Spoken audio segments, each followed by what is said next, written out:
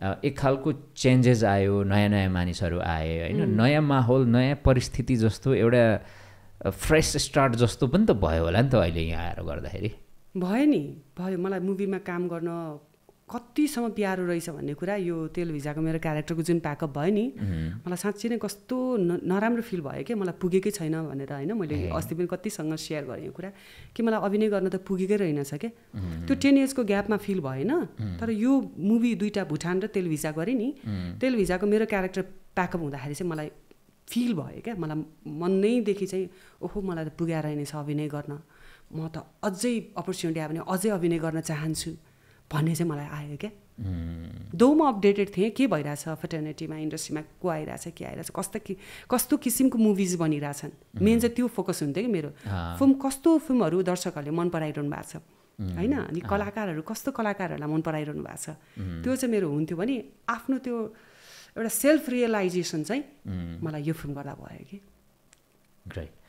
र त्यो चेन्जेस त तपाईँले समहाउ देख्नु नै भयो होला नेपाली चलचित्र क्षेत्रमा होइन। एक खालको मेकिङदेखि लिएर टेक्नोलोजीले पनि साथ दिएको छ र अब चलचित्रको कथा भन्ने तरिकाहरू शैलीहरू पनि एक हदसम्म फरक भएर गएका छन्। त्यो त पक्कै पनि तपाईँले महसुस गर्नुभयो। हो। ल हजुरलाई नेपालमा पनि स्वागत छ। Thank you. हजुर एकदमै खुसी लाग्यो। यहाँलाई चाहिँ खासमा मैले एकदमै टेलिभिजनमा पनि हेरेँ, यहाँको केही फिल्महरू गीतहरू, तपाईँको एउटा एकदमै हिट गीतमा तपाईँको ऊ छ नि नृत्य, तपाईँलाई थाहा भइहाल्छ नि तपाईँलाई। कुन भन्नु त? मुभीकै क्या एकदमै। अघि मलाई बहिनीले भन्दै थियो क्या खतरा गीत छ क्या त्यो लागि लागि खतरा छ त्यो गीत है। लागि लागि एकदमै बवाल। त्यो त खतरा चल्या गीत हो नि त्यो बेलामा। त्यति बेला चाहिँ फिल हुँदैन थियो होइन, अब एकदम हिट भयो थाहा थियो, तर यस्तो खाले इम्प्याक्ट छोड्छ भन्ने चाहिँ थाहा थिएन। अनि आजको दिनसम्म पनि अहिले टिकटकहरूमा देख्दाखेरि चाहिँ ओ ल राम्रै इम्प्याक्ट छोड्या रहेछ भन्ने लाग्छ। हो। हजुरको माइक अझै मेरो जस्तै नजिक राखिदिनु भयो भने गजब। हजुर गजब गजब। अहिले चाहिँ तपाईँको पनि दामी मजाले आयो। सो अब अहिले नेपाल आगमन चाहिँ तपाईँको एउटा कमब्याक जस्तो पनि भनौँ। तपाईँसँग मैले इन्फर्मल कुराकानी गर्दाखेरि मैले थाहा पाएको कुरा हाम्रो दर्शकलाई पनि भनिदिउँ, जस्तो महानायक राजेश हमालसँग तिम्रो माया 99, मेरो माया 100, पूर्णिमाले चन्द्र रोज्यो औँसीले तारालाई, हो त्यो गीत एकदमै चलेको थियो, त्यो सुनेको थियौँ त्यो बेला।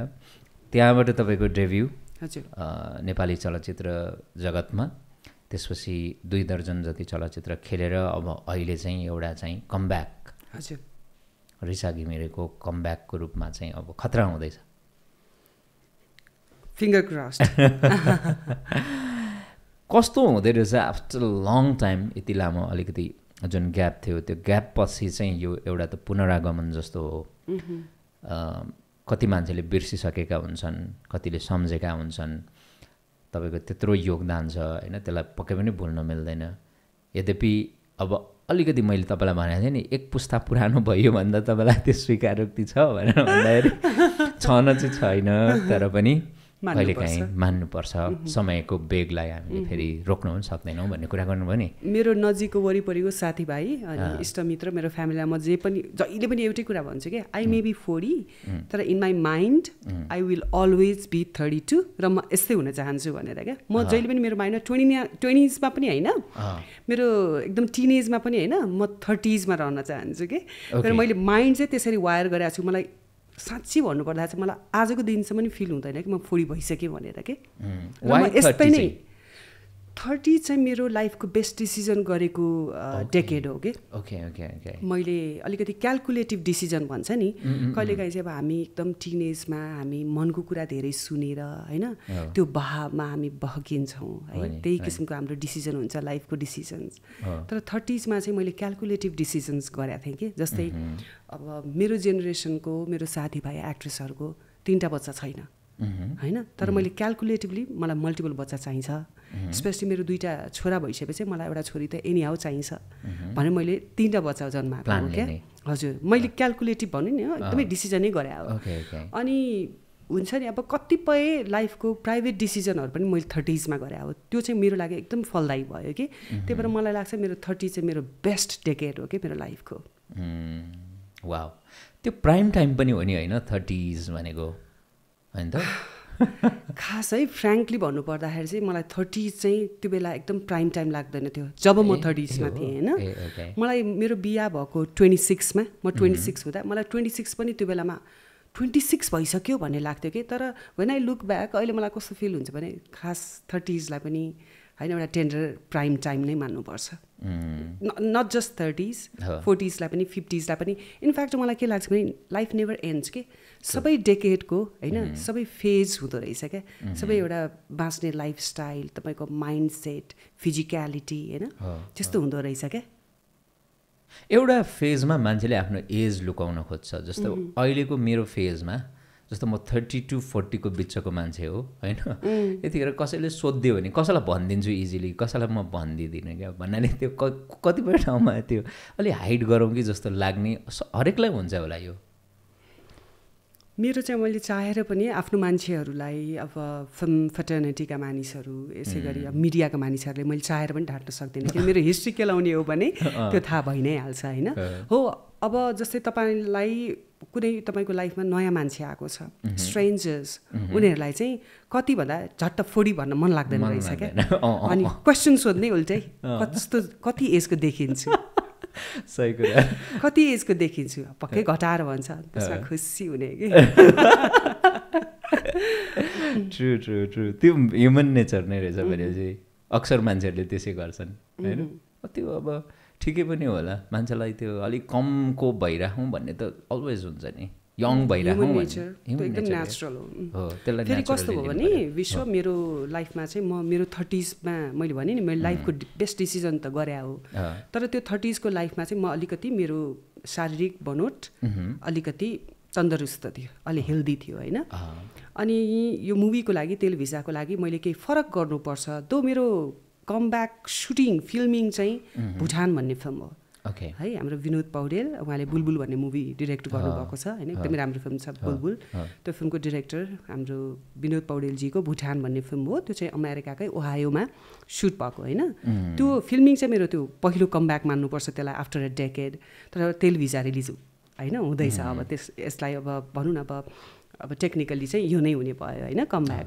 तर भुटानमा चाहिँ मैले वेट लस गरिनँ किनभने मेरो क्यारेक्टरै त्यस्तो थियो कि प्रेग्नेन्ट लेडीको रोल थियो तर टेलिभिजनमा चाहिँ एउटा अहिलेको होइन ट्रेन्डी आउट गोइङ अनि फायरी हुन्छ नि अनि आफ्नो बारेमा सोच्ने जस्तै प्रोटोटाइप भन्छ नि समाजमा प्रोटोटाइप मानिसहरू कस्तो हुन्छ भने समाजको बारेमा सोच्दैन क्या समाजको बारेमा समाजले के सोच्छ मेरो बारेमा के कुरा गरेर होलान् पटक्कै चाह नै राख्दैन क्या त्यस्तो टाइपको मेरो क्यारेक्टर भएको भएर चाहिँ मैले के सोचेँ भने फिजिकल्ली पनि त्यस्तो देखिनुपर्छ होइन ओके ल यसको लागि चाहिँ म वेट लस गर्छु दो मैले भन्न खोजेँ होइन कि दुब्लोलाई मात्र राम्रो मानिनुपर्छ यो मेरो धारणा होइन मलाई थाहा छ विश्व मलाई के लाग्छ भने दुब्लो मान्छे नै हेल्दी हुन्छ भन्ने के पनि छैन कि र मोटो मान्छे अनहेल्दी हुन्छ मोटो मान्छेलाई मात्रै रोग लाग्छ भन्ने पनि के पनि होइन हामीसँग यति धेरै डेटाहरू छन् हामीसँग यति धेरै पियर रिभ्युड फाइलहरू छन् जहाँ चाहिँ फरक कुरा देख्न सकिन्छ है तर टेलिभिजनको लागि चाहिँ मैले फिजिकल्ली पनि म फिट भएर आउनुपर्छ भनेर चाहिँ मैले 3 महिनाको दौरानमा चाहिँ वेट लस गरेँ कि 3 महिनाको दौरानमा लगभग 10 किलो वेट लस गरेँ होइन अनि वेट लस गरिसकेपछिको चाहिँ धेरैको कम्प्लिमेन्ट कसरी वेट लस गर्यो र कस्तो आफ्नो एजभन्दा सानो देखाएको छ अनि मैले त्यही कुरालाई जोड्न चाहन्छु कि खुसी लाग्दो रहेछ कि त्यस्तो कम्प्लिमेन्ट आउँदा ओके वेट लसले मलाई यो कम्प्लिमेन्ट दिएको छ अब मैले यसलाई मेन्टेन गरिराख्नुपर्छ मोटिभेसनल फ्याक्टर के ट्रु जस्तो तपाईँले यो डिसिजनको कुरा गर्नुभयो नि लाइफको जस्तै 26 मा बिहा गर्नुभयो होइन is it right time for ladies to get married यो जस्तो 20 to 30 या के भन्नुहुन्छ यो एकदम आम रूपमा है फेरि व्यक्ति पछि फरक पर्ला तर आम रूपमा तपाईँलाई के लाग्छ तपाईँको अनुभवले के भन्छ अहिले त यति धेरै फरक इक्जाम्पल्स हामीले पाएका छौँ कि होइन अब यही टेन्डर एज अथवा यही एजको फेजलाई चाहिँ हामीले एउटा पर्फेक्ट मान्ने कि यो एजमा बिहा गर्दा चाहिँ राम्रो हुन्छ लाइफ। कसैको हेर्नु मेरै वरिपरि 16-17 है, त्यो भनेको त इलिगल हो नि त त्यो बेलामा त होइन, त्यो एजमा बिहा गर्नु। तर त्यति बेलामा बिहा गरेको एक्जाम्पल त्यो कपलहरूको बिहा स्टिल चलिरहेछ। कति मैले चिनेका मानिसहरू जसले चाहिँ एकदम लेट 30s मा बिहा गर्नुभयो, उहाँहरूको बिहा धेरै कम समयमै छुटेको छ होइन। अब त्यसलाई हामीले भनौँ न एउटा माइन्डसेटको रूपमा लिने हो भने चाहिँ कसैको एकदमै चाँडै माइन्डसेट ग्रोथ पनि हुन्छ। र फेरि बिहे भनेको चाहिँ एभ्रिडे एफर्ट रहेछ क्या, दुइटै तर्फबाट, श्रीमानको तर्फबाट पनि श्रीमतीको तर्फबाट पनि। यसलाई यसरी राखौँ, स्पाउस पार्टनर्सको तर्फबाट इक्वली एफर्ट चाहिँ एभ्रिडे लाउनु पर्ने। एभ्रिडे नै म्यारिज इज हार्ड साँच्ची है, फ्यामिली इज हार्ड। तपाईँको तर्फबाट मात्र होइन कि तपाईँको पार्टनर जो छ उसको तर्फबाट पनि इक्वली कन्ट्रिब्युसन भइरहनुपर्छ, एफर्ट लाउने हरेक दिन। यति धेरै कुराहरू आउँछ जहाँ चाहिँ तपाईँलाई गिभअप गर्न मन लाग्छ होइन, तर गिभअप नगरिकन अब यसको यो प्रब्लम चाहिँ यसलाई के सल्युसन लिएर आउने भनेर एफर्ट लगाइरहने हो कि बिहे भनेको होइन। बोथ साइडबाट हुनु पर्यो, बोथ साइडबाट नि, नभए त त्यो ब्यालेन्सै हुँदैन, ढलपल भइहाल्छ। अनि मलाई के लाग्छ नि, मैले भने नि तपाईँलाई, कसैले टेन्डर एजमा गरेको बिहे पनि अहिलेसम्म मजाले सफल भएको देख्छु म। कसैले एकदमै मच्योर भएर डिसाइड गरेको बिहे पनि टुटेको देखिरहेको छु। कसैको एकदम लेट बिहा भइरहेछ, उहाँहरू आफ्नो लाइफ इन्जोय पनि गरिरहनु भएको छ एज अ कपल होइन। सो अब यही एजलाई कसरी चाहिँ ल ओके यो एजमा बिहे गऱ्यो भने चाहिँ लाइफ पर्फेक्ट हुन्छ है, खुसी भएर बाँच्न सकिन्छ, मान्नै नसकिने अवस्था छ क्या। दो मलाई लाग्छ फर्केर हेर्दा चाहिँ 26 भनेको चाहिँ यङ एज नै हो बिहे गर्ने, त्यति बेला चाहिँ फिल हुँदैन थियो। जस्तो अब हाम्रो समाजमा त के छ भने, अब विवाहको कुरा गर्दाखेरि जस्तो केटी मान्छेको एज 30 पुग्यो भने होइन ढिलो भयो भन्न थाल्छ नि त समाजले। त्यस्तै खालको फिल्म आएको थियो क्या अस्ति, बेहुली फ्रम मेघौली भन्ने, त्यही टपिकमा केन्द्रित गरेको होइन। सो फिल्मसम्म बन्ने स्थिति भनेको त समाजमा त्यो त हामीले देखिरहेको एउटा चाहिँ चित्रण गरिरहेको विषय हो नि त। गर्दाखेरि अब हुन त समाजले त के भन्छ समाजअनुसार आफू चल्न थाल्यो भने त त्यो त फेरि के हुन्छ होइन, जिन्दगीको भरै हुँदैन नि त। तर पनि मैले भन्न खोजेँ चाहिँ एउटा प्रपर एज भन्ने चाहिँ तपाईँका अनुसार चाहिँ तपाईँको अनुभवले पनि यो मैले चाहिँ सायद अब तपाईँ व्यक्तिगत रूपमा आफ्नो भन्न सक्नु होला कि मैले 26 मा गरेँ ठिकै थियो त्यो, तर सबैको त फेरि त्यसमा भागेदार हुन सकिँदैन, जिम्मा लिन सकिँदैन पक्कै पनि होइन। सो यो चाहिँ डिफ्रेन्ट हुनसक्ने भयो भोगाइ अनुसार अथवा परिस्थिति अनुसार। तर अलिकति केटी मान्छे मच्योर भएर गरेको त राम्रो होला नि त। अफकोर्स त्यो चाहिँ हो नै, किनभने मैले बायोलोजी पनि पढ्ने मौका पाएँ होइन, म नर्सिङ स्टुडेन्ट पनि हो। अनि साइन्समा पनि के भन्या रहेछ भने एउटा हुन त अब यो कुरा अहिलेको टाइममा त्यति मन पराइँदैन यसरी कुरा गरेको, तर मलाई साइन्सले के देखाएको देखेँ भने मैले बिहे होइन कि बच्चा चाहिँ एउटा राइट फ्रेमभित्र जन्माउनुपर्छ, किनभने हाम्रो बायोलोजिकल जुन एज छ त्यसले बच्चाको ब्रेन ग्रोथ, फिजिकल डेभलपमेन्ट, त्यसमा चाहिँ धेरै कुरा कन्ट्रिब्युट, स्पेसली ममको चाहिँ कन्ट्रिब्युसन हुने रहेछ क्या होइन। अनि त्यसले गर्दा चाहिँ मलाई त अनि ओहो साइन्सले नै यस्तो गरेको, केटा र केटी विभेद, केटाको चाहिँ त्यो एज ग्याप के पनि देखिँदैन क्या, त्यो ल यति नै एजभित्र चाहिँ बच्चा जन्माऊ है बच्चाको फ्युचरको लागि भनेर। तर साइन्सले नै त्यो दिएको देखेँ। त्यसलाई चाहिँ म डिस्क्रिमिनेसन भन्दिनँ, साइन्सले चाहिँ एउटा तपाईँलाई दिएको हो कि कस्तो भने एउटा इम्पोर्टेन्ट इन्ग्रेडियन्ट दियो कि यो टाइमसम्म बच्चा जन्माएको राम्रो हो है, एज अ नेचरले भनेको कुरा हो भनेर। ओके, सो त्यो टाइम फ्रेम चाहिँ के रहेछ साइन्सले दिएको, तपाईँले जुन रिसर्चबाट थाहा पाउनु भएको अथवा त्यो रिसर्च भएको चिज? त्यो साइन्सले पनि यही भन्यो र मेरो 3rd बेबी हुँदाखेरि होइन म 34 थिएँ। 34। सो मेरो आफ्नो डक्टरले पनि के भन्नुभयो 35 पछि चाहिँ भर्सक अलि रिस्की हुन्छ होइन। तर हामीसँग यति धेरै लेडिजको एक्जाम्पल छ जसले अर्ली 40s मा बच्चा जन्माइरहनु भएको छ, स्वस्थ बच्चा जन्माइरहनु भएको छ होइन। सो भनौँ न यो पनि अब रेयर केस होला, तर साइन्सले चाहिँ अब मेरो पनि आफ्नो डक्टरसँगको अनुभवमा चाहिँ उनीहरूले चाहिँ बिफोर 34 चाहिँ राम्रो हुन्छ है भन्ने चाहिँ कुरा भएको छ। त्यसमा चाहिँ अब तपाईँले भने जस्तो साइन्सले नै डिस्क्रिमिनेसन गरिदिएको रहेछ त्यो त। केटा र केटीमा किन केटाको चाहिँ एज होइन त्यसरी नभनेको जस्तो फिल भयो कि यो चाहिँ अब बायोलोजीमा पनि छ, तपाईँहरूले आफै पनि पढ्न सक्नुहुन्छ, बायो 110मा लेखेको छ। हो जस्तो अब अहिले त तर डिस्क्रिमिनेसनको कुरा गर्दाखेरि केटा र केटीकोमा चाहिँ त्यो त गर्न डेफिनेटली मिल्दैन, तर त्यो हाम्रो जुन एउटा त्यो फिजिकल कुराहरूमा पनि नि जस्तो पहिले चाहिँ के भनिन्थ्यो भन्दाखेरि केटी मान्छेहरू आफ्टर 30s एकदमै बुढी भइहाल्छ भन्ने खालको त्यो मान्यताहरू अथवा त्यो भनाइहरू थियो क्या। तर आजभोलि म देख्छु होइन त्यो मेन्टेनेन्स होइन, जसरी अब तपाईँ आफ्नै कुरा गर्नुहोस् न, अब यो मैले तपाईँलाई तारिफै गरेँ भन्नुहोस् होइन, तपाईँले जसरी मेन्टेन गर्नुभएको छ अथवा अरू कसैले सबैले पनि जसरी फिमेलहरूले आफूलाई त्यो सन्तानको आमा भइसकेपछि पनि आफ्नो त्यो फिजिकल कुराहरूदेखि लिएर सबै कुराहरूमा एकदम राम्ररी मेन्टेन गर्नुभएको छ नि। अनि त्यो पहिले 10-12 वर्षको 15 वर्षको एज ग्याप हुँदाखेरि फरक पर्दैन भनेर किन भनिन्थ्यो होला सायद भन्दाखेरि केटी मान्छे अलिकति छोरी पाइसकेपछि अलिकति होइन एज वाइज अलिकति मच्योर देखिहाल्छ, बुढी देखिहाल्छ भन्ने एङ्गलबाट थियो होला क्या सायद। तर अहिले त त्यो नमिल्दो रहेछ नि त, मलाई त्यस्तो लागेको। अहिले महिलाहरू एकदमै जागरुक छन् कि हो जेनरली है। अहिले पनि कति इक्जाम्पल छन् जसलाई चाहिँ महिलाहरू पीडित नै छन्, तर केही न केही कुराबाट महिलाका वरिपरिकै मानिसहरूले चाहिँ हल्का जागरुक बनाइरहेको अवस्था देखेँ कि मैले चाहिँ मेरो अनुभवमा होइन। अनि तपाईँ परिवारलाई माया गर्नुहुन्छ, पहिला तपाईँ आफूलाई माया गर्नुहोस् होइन। तपाईँ आफ्नो बच्चा हो, मेरो बच्चाहरू बाहेक त मेरो संसारै छैन, मेरो बच्चाहरूलाई मैले केयर गर्नुपर्छ। हो त्यो बच्चाहरूलाई केयर गर्नको लागि, उनीहरूलाई राम्रोसित हुर्काउनको लागि तपाईँ पहिला स्वस्थ हुनुपर्छ, तपाईँले आफूलाई पहिला माया गर्नुपर्छ।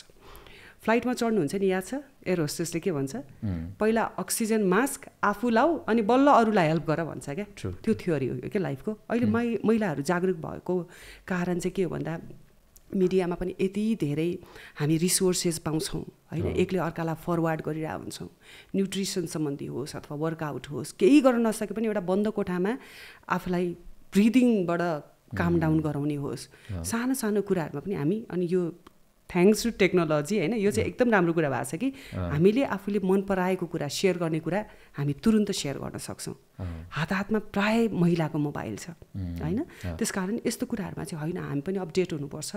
राम्रै देखिन मात्र होइन होइन, हामी चाहिँ परिवारको लागि, आफ्नो लागि, बालबच्चाको लागि होइन म स्वस्थ हुनुपर्छ, म फिट हुनुपर्छ भन्ने कन्सेप्ट चाहिँ डेभलप भएको देखेँ कि त्यसैको परिणाम होला कि आजकल त्यो एउटा एज हुन्छ तर त्योभन्दा अलिकति यङै देखिने, अलिक बढी नै हेल्दी देखिने, हेल्थ कन्सियस होइन, प्रेजेन्टेबल भएर हिँड्नुपर्छ भन्ने कन्सियसनेस चाहिँ सोसल मिडियाले पनि गर्यो र यो टेक्नोलोजीले पनि अलिअलि सिकाइरहेछ क्या। ट्रु।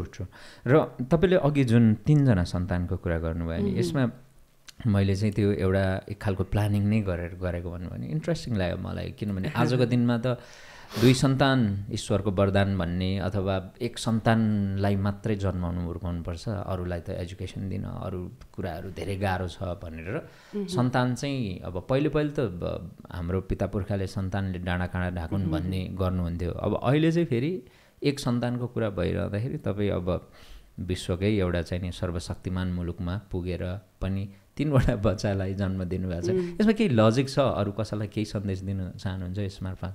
के छ र? अब मैले सन्देश चाहिँ के पनि दिन खोजेँ होइन, किनभने 2 is to their own के सबैको लाइफस्टाइल अलग हुन्छ, पारिवारिक संरचना अलग्गै हुन्छ, आर्थिक संरचना अलग्गै हुन्छ, सोचाइ भोगाइ फरक हुन्छ होइन।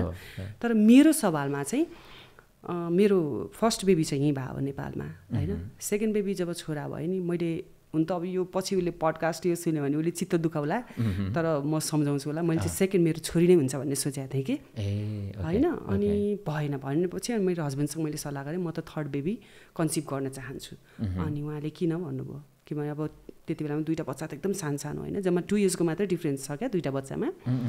अनि मैले के भने मलाई त छोरी एकदमै चाहिन्छ, मलाई छोरी मनपर्छ। अनि बाई द वे छोरी भएन भने अनि मैले म्यानिफेस्ट गर्न थालेँ कि त्यसपछि म पनि कान्छी छोरी हो क्या, मेरो 2 जना दाइ छन् होइन। अनि तपाईँलाई थाहा छ एउटा भनाइ, हिस्ट्री रिपिट इट सेल्फ रे के हो त। मैले त्यही कुरा एकदम म्यानिफेस्ट गर्न थालेँ कि अब मेरो ठ्याक्कै मेरो 2टा दाइ र म होइन, त्यही अब यो चाहिँ मेरो छोरी नै हुन्छ भनेर म्यानिफेस्ट गर्न थालेँ।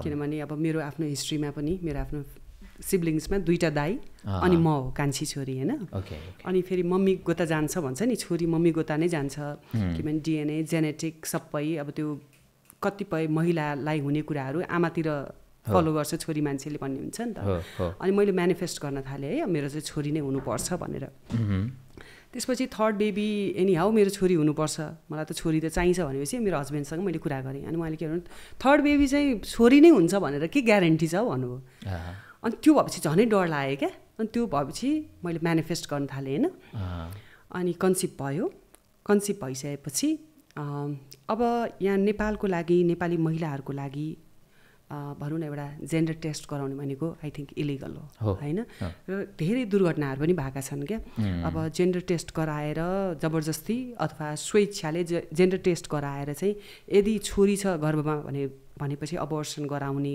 पारिवारिक दबावले अथवा स्वेच्छाले त्यस्ता भएका धेरै दुर्घटनाहरू छन् होइन तर मेरो सवालमा चाहिँ मैले युएसमा जेन्डर टेस्ट गराएँ अनि जेन्डर टेस्ट गर्ने डक्टरले चाहिँ 99% छोरी छ भने होइन अनि म त क्लाउड 9मा क्या एकदमै खुसी लाग्यो है तर पनि मनमा चाहिँ ढुकढुक चाहिँ हुन्थ्यो क्या अनि त्यहाँ चाहिँ जेन्डर टेस्ट तपाईँले स्वेच्छाले गर्न पाउनुहुन्छ तर मेडिकली प्रोभाइड चाहिँ तपाईँलाई 5 महिना भएपछि मात्र जेन्डर जान्न चाहन्छौ बच्चाको भनेर सोधिन्छ के त्यो चाहिँ 5 मन्थ्समा मात्र सोधिन्छ अनि 5 मन्थ्सको चेकअपमा त्यो अल्ट्रासाउन्ड गर्दाखेरि सोध्यो मलाई टेक्निसियनले अनि मलाई त्यो बेला पनि डर चाहिँ लागिरहेको थियो 99%मा चाहिँ 1% त गलत पनि त हुनसक्छ नि अनि त्यो हुँदाखेरि अनि हाम्रो जुन टेक्निसियन छ अल्ट्रासाउन्ड टेक्निसियन उसले चाहिँ छोरी छ भने चाहिँ अनि ढुक्क भएँ कि अनि चाहिँ मैले मेरो थर्ड बेबी मेरो छोरी चाहिँ म्यानिफेस्ट गरेरै जन्मायो क्या म्यानिफेस्टेसनमा त्यो खालको पावर हुन्छ भनेर भनिन्थ्यो तपाईँको लाइफमा त त्यो लागु नै भएछ हजुर त्यही भएर अनि छोरीको लागि पनि हो मेरो 3टा बच्चा भयो र अब एस्ट्रोलोजी अनुसार मेरो ग्रहमा पनि एउटा मात्र बच्चा लेखाएको थिएन अरे कि मल्टिपल बच्चाहरूको आमा नै हुने ग्रह हो कि मेरो म एस्ट्रोलोजीमा अलिकति विश्वास गर्छु अनि मेरो ग्रहमै पनि छ क्या त्यो डिपेन्ड्स अन पर्टिकुलर पर्सन होइन अब जस्तो तपाईँले अघि भन्नुभयो नि कि कसैलाई 2टा चाहिएला 2टा पाउँछ कसैलाई 5वटा चाहिएला त्यो आफ्नो आफ्नो विचार भयो होइन तर अब यसो सोच्दाखेरि चाहिँ सन्तान धेरै हुनु भनेको एक हिसाबले त राम्रो त हो जस्तो लाग्छ है किनभने बुढेसकालमा एउटा सहारा एउटा सन्तानले नहेरे पनि अर्कोले हेर्छ भन्ने जस्तो पनि हुन्छ अब त्यसको फेरि अलि नेगेटिभ साइडमा गयो भने सबैले छोड्लान् भनेर पनि भन्न सकिन्छ तर अब धेरै भएको पनि एक हिसाबले चाहिँ मलाई चाहिँ राम्रो लाग्छ त्यसमा पनि अझ 2टा छोरा एउटा छोरी भनेपछि चाहिँ कस्तो राम्रो ब्यालेन्स भयो या एउटा छोरा र एउटा छोरी नै भयो भने कस्तो राम्रो ब्यालेन्स होइन सायद त्यो सोचले पनि तपाईँले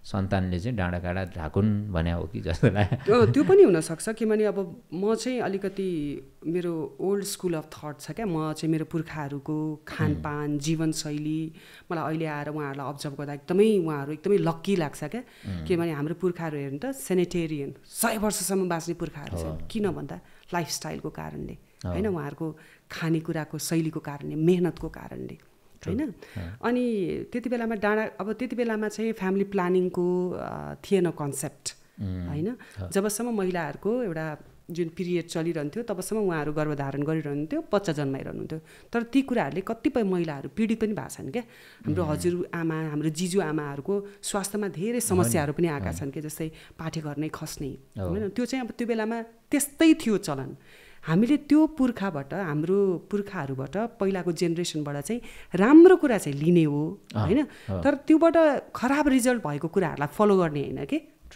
होइन राम्रो कुरा राम्रो बाई प्रोडक्ट भन्छ नि त्यो मात्र फलो गर्ने हो कि त्यसबाट आएका खराब रिजल्टहरूलाई चाहिँ सिक्ने हो लेसन हामीले लिने हो त्योबाट होइन अब रहेको कुरा मेरो साथीभाइ सर्कलमा चाहिँ सबैको एउटै बेबी छ अनि त्यति बेलामा चाहिँ उनीहरूको पनि सोचाइ थियो के गरे होला 3-3टा बच्चा विदेशको ठाउँमा कसरी हुर्काउँछ होला हो स्वाभाविक हो त्यो कन्सर्न होइन तर अहिले आएर चाहिँ मेरो साथीहरूले पनि भन्छन् कि एकदम गुड डिसिजन होला अहिले चाहिँ गुड डिसिजन भन्छन् कि किनभने बच्चाहरूलाई पनि सिब्लिङ्स चाहिँ चाहिँदो रहेछ क्या भनिन्छ नि friends can come and go your siblings stay for ever true र आमा बुवा भन्दा लामो समयसम्म तपाईँको लाइफमा है जेनरली तपाईँको सिब्लिङ्स नै हुन्छ कि ग्रेट जस्तो अब यो हामी ग्ल्यामर सेक्टरको कुरा गर्दा या चलचित्र उद्योग कलाकारिता क्षेत्रको कुरा गर्दाखेरि सम्बन्धको कुरा एकदमै यसलाई चाहिँ हामीले अलिकति त्यो हाउगुजीको रूपमा लिएका छौँ सम्बन्ध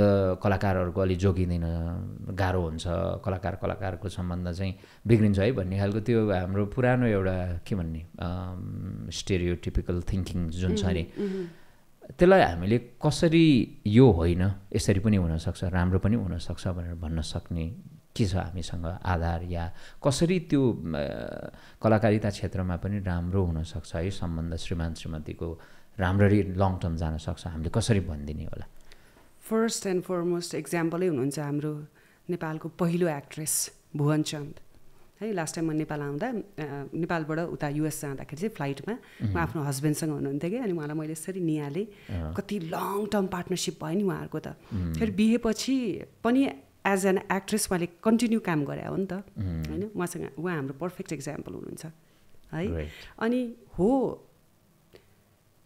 यो पनि डिभोर्सका कुराहरू भयो छुट्टिने कुरा सम्बन्धहरू धेरै नटिक्ने कुराहरू चाहिँ कस्तो पनि भयो भने महिलाहरू जागरुक हुन थाले कि सहेर किन बस्ने एक बारको जिन्दगीमा यदि मलाई यो कुरा मन परिरहेको छैन भने पुरुष होस् या महिला होइन मलाई केही कुरा चित्त बुझिरहेको छैन म त्यो परिस्थितिबाट मलाई टर्चर भइरहेछ म यातनाबाट गुज्रिरहेको छु भने त्यो बन्धनमा बाँधिएर बस्न चाहिँ अलिकति जागरुक नै भएका छन् कि महिला पुरुष दुवैजना त्यो लाग्छ कि मलाई र मैले अघि पनि भने नि म्यारिज इज हार्ड के यो एभ्रिडे एफर्ट हो क्या यति धेरै परिस्थिति आउँछ होइन यति धेरै सर्कमस्टान्सेस हुन्छ कि तपाईँलाई गिभअप गर्न मन लाग्छ क्या तर अब स्पेसली बच्चा भइसकेपछि होइन अनि एउटा माया र म एफोर्ट लाउँछु भन्ने त्यो जुन विश्वास छ नि त्यसले पनि जितिन्छ कि जित्ने आधार चाहिँ ती हुन् जस्तो लाग्छ है मेरो अनुभवमा चाहिँ एभ्रिडे एफर्ट हो तर दुवैतर्फबाट र यो पनि रङ हो कि फेरि कलाकारहरूको मात्रै डिभोर्स हुन्छ या होइन सेलिब्रिटीको मात्रै डिभोर्स हुन्छ यो पनि रङ हो नि होइन हामी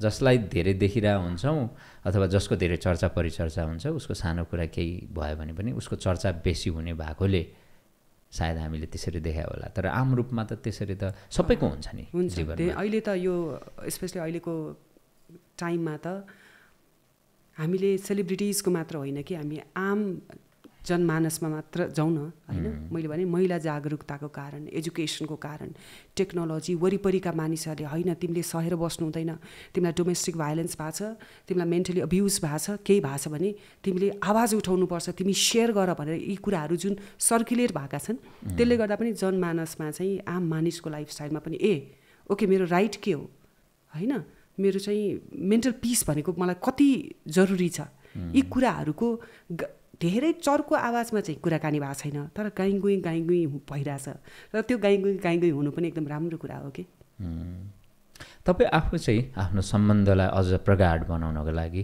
त्यो एभ्रिडे एफर्ट बाहेक अरू के गर्नुहुन्छ स्पेसली बच्चाहरू भइसकेपछि चाहिँ मेरो हस्बेन्ड र मेरो सम्बन्ध चाहिँ अझ बढी प्रगाढ भयो होइन किनभने हेर्नु हरेक कपालमा झगडा हुन्छ होइन पहिला झगडा हुँदाखेरि एक दुई दिन बोलिँदैन थियो होला होइन गरेर बसिन्थ्यो होला कसले पहिला सरी भन्ने हुन्थ्यो होला तर बच्चा भइसकेपछि चाहिँ तपाईँको मनमुटाव हुन्छ तपाईँको हुन्छ नि डिसएग्रिमेन्टहरू हुन्छ तर बच्चाको कारणले हामी त्यो बिर्सिदिन्छौँ कि र जहिले पनि हाम्रो चाहिँ केही प्रब्लम आयो भने हामी बसेर कुराकानी गर्छौँ होइन त्यसलाई मनमा लिँदैनौँ कि ल मलाई चाहिँ यो फिलिङ्स आयो मलाई यो कुरा मन परेन अब यसलाई के गर्ने होइन त्यो चाहिँ दुवैतर्फबाट नै हुन्छ अनि हाम्रो घरको चाहिँ एउटा रुल के हो भने राति हुनुभन्दा अगाडि नै किनभने केही स्ट्रेसका कुराहरू छन् भने हामी राति सेयर पनि गर्दैनौँ किनभने निन्द्रामा दखल हुन्छ अनि स्लिप इज भेरी इम्पोर्टेन्ट होइन अनि राति बेडमा जानुभन्दा अगाडि केही स्ट्रेस आछ भने त्यो सेयर नगर्ने भोलि बिहान फ्रेस माइन्डमा मात्र सेयर गर्ने र दिनभरि केही स्ट्रेस चलिआछ भने बेडमा जानुभन्दा अगाडि चाहिँ त्यसको निर्क्योल निकाल्ने ग्रेट आइडिया यो त सबैले सिक्ने कुरा हो नि त होइन थ्याङ्क यू एकदम गजब जस्तो अब तपाईँ आफै पनि चलचित्र क्षेत्रमा व्यस्त हुँदै वैवाहिक जीवन सुरु गरेर तपाईँ अमेरिका पुग्नुभयो होइन सुरुमा त गाह्रो त भयो होला नि तपाईँलाई मानसिक रूपमा पनि केही गाह्रो भयो होला ओहो मैले छोडेर आउनु हुँदैन थियो कि या एउटा दोधारको परिस्थितिमा पुग्नु भयो होला डेफिनेटली होइन मेरो उतै पो भविष्य राम्रो हुन्थ्यो कि भन्ने चिजहरूले पनि तपाईँको माइन्डमा स्ट्राइक त डेफिनेटली गऱ्यो होला त्यो बेलामा मेन्टल्ली आफूलाई कसरी हुन्छ नि फिट एन्ड फाइन राख्नलाई चाहिँ प्रयत्न गर्नुभयो के थियो त्यहाँ प्र्याक्टिस म एकदम 16 वर्षको उमेरदेखि म फाइनेन्सियली इन्डिपेन्डेन्ट मान्छे हो कि है। मैले 16 वर्षदेखि उमेरदेखि मैले काम गरे हो। मैले आर्थिक रूपले म सबल हुन थालेँ कि त्यो उमेरदेखि। अनि युएस जाँदाखेरिको चाहिँ मेरो वातावरण कस्तो हो भने बच्चा साना साना भएको कारणले मैले चाहिँ बाहिर गएर पैसा कमाउने वातावरण पाइनँ होइन। र त्यो चाहिँ हामी दुवैजनाको डिसिजन थियो कि ओके रिचाले चाहिँ घरमा बसेर बच्चाहरू हेर्ने, किन राम्रो हामीले बच्चा हुर्काउनुपर्छ, 3 जना छन् होइन भनेर त्यो हामी 2 जना कपलकै डिसिजन हो। फेरि यसमा मलाई उहाँप्रति रिजेन्टफुल हुने अथवा मलाई रिग्रेट त्यस्तो केही पनि छैन। हामी 2 जनाको डिसिजन हो। त्यो डिसिजनमा म एकदमै खुसी छु। तर कता कता लाग्थ्यो कि म त इन्डिपेन्डेन्ट मान्छे, म त अब यहाँ यसरी डिपेन्ड भएर बसिरहनु परिरहेछ, के भइरहेछ कसो भइरहेछ कहिलेकाहीँ चाहिँ आउँथ्यो। तर फेरि ठक्क बच्चाहरूको अनुहार हेर्थेँ नि मलाई थेरापी हुन्थ्यो कि। अनि तपाईँ थाहा छ लाइफमा जुन हसल हुन्छ नि, हामी जिन्दगी भनेको के हो है, लाइफ भनेको त यस्तो हुनुपर्छ भनेर हामी एउटा सेन्टेन्स खोल्न थाल्छौँ क्या होइन। मोटो लाइफको यो पो हो त लाइफ भन्छौँ। तर त्यो एभ्रिडे हसल छ नि। तपाईँ अब जस्तो यही पडकास्ट चलाउनको लागि हामी पडकास्ट चलाइरहेको थियौँ, बिचमा बत्ती गयो, तपाईँले कति ठाउँमा कल्स गर्नुभयो, हामीले रिस्केजुअल पनि गर्ने प्लान गऱ्यौँ होइन। हसल भयो नि, यही नै हो क्या लाइफ। पछि फर्केर हेर्दा चाहिँ त्यो हस्लिङ नै लाइफ रहेछ क्या। अनि त्यो बच्चा हुर्काउने क्रममा 3-4 वर्ष एक्सक्लुसिभ मैले मेरो बच्चाहरूसँग टाइम बिताएँ नि। त्यसले गर्दा चाहिँ न मलाई मेन्टली कुनै मेरो डिस्टर्बेन्सेस आयो होइन। अब जस्तै भनिन्छ नि बच्चाहरू जन्मेपछि त पोस्टपार्टम डिप्रेसन एउटा ठुलो कज हो महिलाको मानसिक असरमा, एकदमै गाह्रो हुन्छ महिलालाई होइन। मैले चाहिँ कोप अप कसरी गरेँ, मैले चाहिँ बच्चाहरूमा धेरै टाइम दिन थालेँ। मैले अब लाइफमा नगरेका कुराहरू होइन, जस्तै अब घरको त्यो काम त्यसरी बेसी गरिँदैन नि त। सानो उमेरमा आइयो, नेपालमा फेरि कति सुविधा हुन्छ, कति सपोर्ट हुन्छ, कति हेल्प छ। तर मैले त्यो कुराहरू सिकेँ क्या त्यहाँ गएर। अब अहिले 20-25 जना मेरो घरमा गेस्टहरू आउनुभयो भने म एक्लै ह्यान्डल गर्न सक्छु कि। ह्याभिङ सेड द्याट एक्लै ह्यान्डल गर्न सक्छु भनेर फेरि म मेरो हस्बेन्डको पनि हेल्प लिन्छु, मेरो मम्मीको पनि हेल्प लिन्छु। म डिभाइड गर्छु कि के काम कसले गर्ने भनेर। तर आत्मविश्वास चाहिँ त्यो आयो कि मलाई। त्यो फाइदा गर्यो नि त त्यो चिजले होइन। त्यो एउटा सिकाइ नै भयो। आत्मनिर्भर भनौँ न, त्यो सेल्फ सफिसियन्ट भन्छ नि, त्यो चाहिँ मलाई घरको काममा चाहिँ मलाई सिकायो कि त्यो पिरियडले। अनि ह्यान्ड्स अन मम हो हेर्नु फेरि म होइन। मेरो मम्मी मसँग हुनुहुन्छ, मेरो मम्मीले मलाई धेरै सपोर्ट गर्नुहुन्छ। तर मैले ह्यान्ड्स अन भएर नै मेरो बच्चाहरू हुर्कायो कि। भनेको मतलब सुरुवाती चरणमा तपाईँले केही समय कामै गर्नु भएन भन्नाले बच्चा बच्ची हुर्काउने काम मात्रै गर्नुभयो। आर्थिक पाटो सम्पूर्ण कुरा चाहिँ तपाईँले श्रीमानलाई जिम्मा दिनुभयो। गर्दाखेरि त्यो बेलामा केही अलिकति दिमागमा केही कुराहरू त खेले, तर त्यो चिजलाई तपाईँले कोप अप गरेर मजाले अगाडि बढाउनु भयो। गजब भएछ। जस्तो अरू पेरेन्ट्सले पनि त्यसरी सोच्यो भने अलिकति राम्रै हुन्छ होला, किनभने त्यो कतिपय अवस्थामा त ओहो मैले घरकै कुरा मात्रै हेर्ने भन्ने त्यसलाई पनि इगोको रूपमा लिन्छ नि, त्यसले पनि समस्या नि त्यो आउन सक्छ, डेफिनेटली आउन सक्छ नि कि। अब जस्तै म जस्तो 16 वर्षदेखि फाइनेन्सियली इन्डिपेन्डेन्ट, एकदमै बिजी वर्किङ वुमन होइन, अल अफ सडन ऊ चाहिँ स्टे एट होम मम भएर काम गरिरहेको छ भने डेफिनेटली माइन्डमा कतिपय कुराहरू आउन सक्छ नि। र मैले त्यही भने हरेक कुराको सल्युसन कन्भर्सेसन हो कि होइन। केही माइन्डमा आउँछ, केही कुराले तपाईँलाई पिरोलिरहेछ भने तपाईँले सेयर गर्ने हो। सेयर गर्न नि कहिले पनि डराउनु हुँदैन। हामीलाई लाग्छ नि ला मैले यो सेयर गरेँ भने त मलाई जज गर्ला कि होइन, यो कुरा बढ्दै बढ्दै फेरि अर्को कानमा अलि बढेर पुग्ला कि, हुन्छ नि त्यो छ नि त हाम्रो नेपाली समाजमा। तर नडराउनु, किनभने तपाईँले सेयर गर्नु त तपाईँको खुबी हो नि त होइन। तपाईँले विश्वास गरेर सेयर गर्नुभयो नि। अब त्यो फ्रन्ट पर्सनको कुरा हो, उसले कतिजनालाई सुनाउने, कसरी लिने, कसरी जज गर्ने होइन, त्यो फ्रन्ट पर्सनको कुरा हो। त्यस कारण हरेक सल्युसनको सल्युसन चाहिँ कन्भर्सेसनै हो कि होइन। तपाईँलाई लागिरहेछ मनमा बच्चा हुर्काउने क्रममा मेरो मात्र किन त कन्ट्रिब्युसन होइन। जस्तै हाम्रो घरमा के हुन्छ भने अब अहिले चाहिँ मुभी यताउति बिजनेस भएर अब भनौँ न अहिले चाहिँ अलिकति लाइफस्टाइल चेन्ज भयो। तर पहिला पनि के हुन्थ्यो भने दो मेरो हस्बेन्ड शङ्कर घिमिरे उहाँ बाहिर काम गरे तापनि जब हामी पार्टीमा जान्छौँ नि, त्यो चाहिँ युएसमा बस्ने प्रायः सबैलाई थाहा छ होइन, पार्टीमा गएपछि चाहिँ बच्चाहरूलाई खुवाउने, बच्चाहरूसँग टाइम स्पेन्ड गर्ने, मलाई एकदम रमाइलो गर्न दिने, केही टाइम बच्चाहरूले के खायो कसो खायो कहाँ छन् बच्चा, त्यो सबै रेस्पोन्सिबिलिटी चाहिँ शङ्करजीले लिनुहुन्छ। म त्यो पार्टीमा खालि इन्जोय गर्न जाने हो कि, त्यो मेरो मी टाइम, मेरो फ्रेन्ड्स टाइम, मेरो सोसलाइजेसन टाइम। त्यति बेला उहाँले मलाई कहिले पनि डिस्टर्ब गर्नुहुन्न। घरमा गेस्टहरू आयो भने बच्चाहरू छ नि, बच्चाहरूको बेड टाइमदेखि लिएर उनीहरूको मिल टाइम सबै उहाँले नै केयर गर्नुहुन्छ क्या। म स्टे एट होम मम हो, यो त मेरो ड्युटी हो भनेर त्यो मेरो मात्र ड्युटी होइन त्यस कारण त्यसरी डिभाइड गरेको छ। मलाई लाग्छ यो कन्भर्सेसन चाहिँ एकदमै जरुरी छ कि सेयर गर्न जरुरी छ। तपाईँ के फिल गरिरहनु भएको छ सेयर गर्नुपर्छ। र परिवारमा त्यसरी जिम्मेवारी बाँडफाँडको कुरा भयो भने सबैलाई इजी हुन्छ नि। मैले त हाम्रोमा त मम्मीले गर्ने कामको क्याटेगोरी डिफ्रेन्ट छ, मैले गर्ने कामको क्याटेगोरी डिफ्रेन्ट छ। शङ्करजीको भयो, मेरो 3टा बच्चाको हरेक आइतबारको दिन मेरो जेठो छोराले होल घर भ्याक्युम गर्छ है, सानो छोराले मोपिङ गर्छ, छोरी चाहिँ अलिक सानी भएर धेरै हेभी ड्युटी दिन्न, उसले चाहिँ विन्डो क्लिनिङ गर्छ कि ओके होइन। कति वर्षको हुनुहुन्छ उहाँहरू? 12, 10 र 8। ओहो। अनि उनीहरूको एभ्रिडे गर्ने काम भनेको चाहिँ बेड मिलाउने, लन्ड्री बास्केट गएको हुन्छ, लन्ड्री भएको लुगालाई उनीहरूले उठाएर ह्याङ्गरमा राख्ने होइन। अहिले म यहाँ नेपाल आउँदाखेरि 3टा बच्चा अहिले मम्मीसँग छन्, मैले उनीहरूलाई बाथरुम क्लिनिङ पनि सिकाएर आएको छु होइन। सो इन्डिपेन्डेन्ट फाइनेन्सियली मात्र होइन कि तपाईँको लाइफ सर्भाइभ गराउनलाई तपाईँ हरेक एङ्गलले इन्डिपेन्डेन्ट हुनुपर्छ क्या। हेर्दा सुन्दाखेरि सानो सानो कुरा जस्तो लाग्छ, तर त्यो लाइफको लागि कति इम्पोर्टेन्ट हुन्छ भन्ने कुरो चाहिँ पछि थाहा हुँदै जान्छ। त्यो चाहिँ संस्कारको एउटा पाटो भयो, त्यो हरेक परिवारमा सिक्नुपर्ने सिकाइनुपर्ने कुराहरू डेफिनेटली। जस्तो एज अ होल तपाईँको युएस बसाइको जति 1.5 दशक जतिको जुन 1 दशक अलि ओके 1 दशक जतिको जुन समय छ नि, त्यसलाई तपाईँले मूल्याङ्कन गर्दाखेरि कस्तो पाउनुहुन्छ आजको दिनमा? कि गजब भयो, ठिक छ, राम्रो भयो, किन रिग्रेट लिएर त केही काम छैन? No regret at all. मेरो 2014 देखि 18 को टाइम चाहिँ एकदमै चाँडै बित्यो होइन। म त्यति बाहिर आउट गोइङ थिइनँ, जहाँ जान्थेँ एकदम क्लोज सर्कलमा मात्र ह्याङआउटहरू गर्थेँ। तर 18 देखि पछाडि पडकास्टहरू चलाउन थालेँ, मैले आफ्नो युट्युब च्यानलमा कन्टेन्टहरू राख्न थालेँ होइन, स्क्रिप्टमा काम गर्न थालेँ। अनि वेब सिरिजको मेरो एउटा स्क्रिप्ट छ, त्यो वेब सिरिजको स्क्रिप्टमा भए पनि म बस्थेँ, राइटिङहरू गर्न थालेँ, हामी फिल्मका कुराहरू गर्न थाल्यौँ, फिल्महरू हेर्न थालेँ, नेपाली फिल्महरूको बारेमा अपडेट लिन थालेँ होइन।